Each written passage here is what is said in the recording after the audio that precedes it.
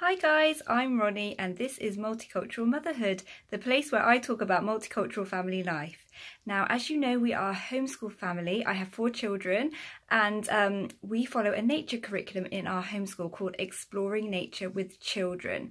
I've actually done a video all about this curriculum, so if you would like to find out more, I'll leave a link to that down in the description box below.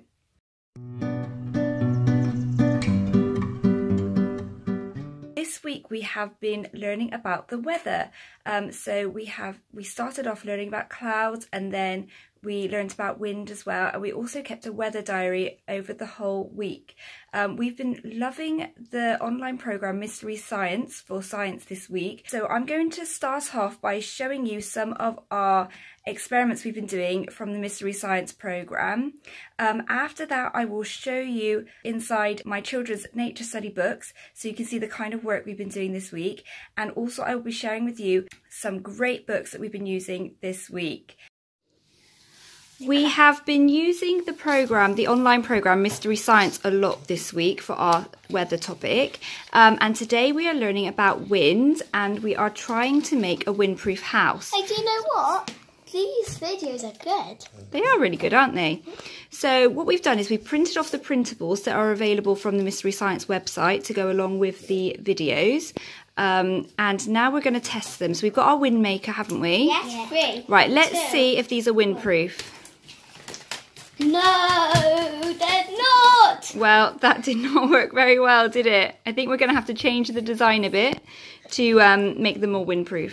Can you and your partner come up with a way to keep your house from blowing away? Put Build your first design and test it by waving your windmaker. Yeah, we did that. If you can't think of any ways to use your materials, there are some ideas on the next slide. Okay, so you need to use the paper clips and the cocktail sticks to make your house a bit stronger. Do you reckon you can do that? So I know how to make my roof not fall. Okay. So you basically put this through here, and then through here to the house. Like, but I need all 4 of the paper. That didn't work. And also, it wouldn't be very good if you had a spiky stick sticking out of your house, would it? No.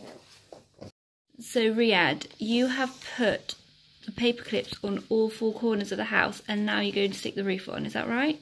I don't think it'll work well. I'll use the wind test. Wait a second. Well, see if you can attach it somehow. I'm going to put that through there. And then that will go there. Oh, that's a good idea. But you wouldn't want, if you were living in that house, you would put clips on all 4 sides, corners, and then put the sticks through them, and now I'm going to see if the roof goes off. Right, go on, So try your here best. it goes. Make some wind. It doesn't blow off, but the house is moving. The house is moving, but the roof is secure on there, isn't it? It's not coming off. That was a good design. Quick, Mummy. Right, so do you want to tell me about your second design, Riyadh? So on my second side, I put 2 stickers on each diagonal way. Yes, see if it works.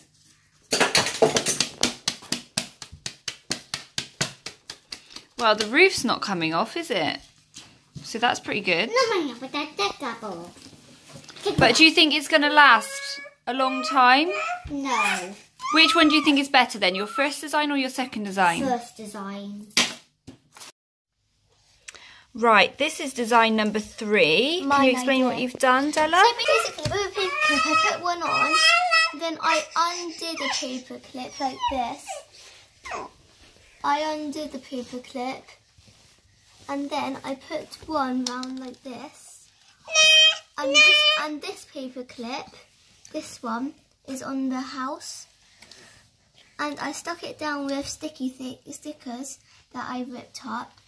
And then I stuck this down. And then with the paper clip, I put one of these through it. And then, hold the roof on. Right, should we see if it works? Yeah. 3, 2, 1. Oh, look, it doesn't even blow at all. It doesn't blow away at all. This one's better than mine. It works! We have been using the online science programme, Mystery Science, this week quite a lot.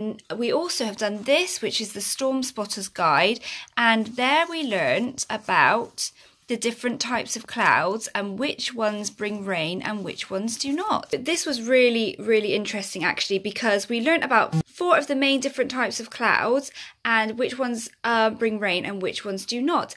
So now the children have actually been looking out the window every day and looking at the clouds and trying to predict whether it's going to be a rainy day or not. We also did these worksheets to see from a picture whether we could work out whether a storm was coming or not. So that was part of Mystery Science as well, really good.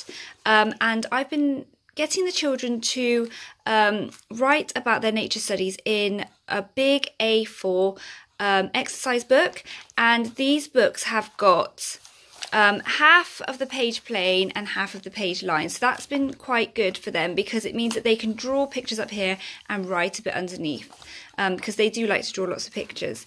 And what I've done is when we do things like this, I decided to stick an envelope into the exercise book and they can just slip this inside. And it just means that all of those little bits of work that they do can all be kept together all in one place. Because before I did this, I just realised that there were bits of paper everywhere. So now I'm just finding this much better to keep everything in place. Another thing that we've done this week is to keep a weather diary.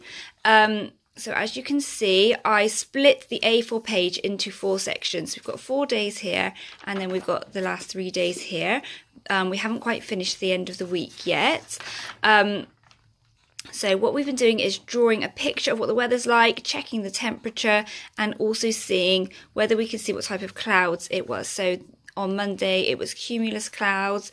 Riyadh hasn't actually written in for the other days, but I think Dalal's done a bit more writing with hers. This is Dalal's weather diary, and as you can see, she has written what the different types of clouds were on each day as well.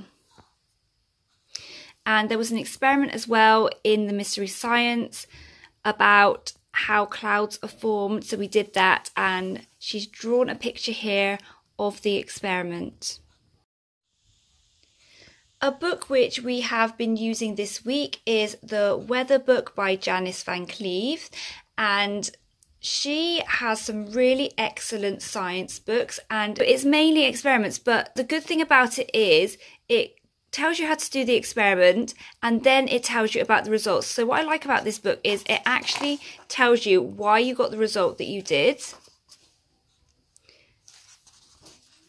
So as you can see, you set up the experiment, do the experiment, and then it's got why.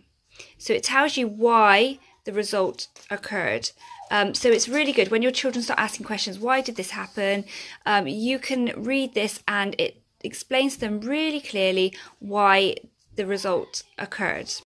Eric Sloane's weather book is the book that is recommended in the Exploring Nature with Children curriculum. And what I like about this book is right at the beginning, it tells you ways that you could predict the weather, like old wives' tales, look. So it's weather sayings of the old sailor. So it's quite interesting. We did look at this at the start of the week to see if we could try and predict the weather from different things. So everybody knows red sky at night, shepherd's delight, red sky in the morning, shepherd's warning. So the children knew that already. But we had to look at this to see if we could find some new ways of predicting the weather from nature. So after we took a look at the different ways that nature can predict the weather, the children did a little poster of it in their book and wrote a few of the ways down here. We have just finished making our anemometer, which will test how fast the wind is blowing. So, Riyadh, if you get that string into the front, it's got to be in front. Yeah, that's it. Let's see if it works. There you go.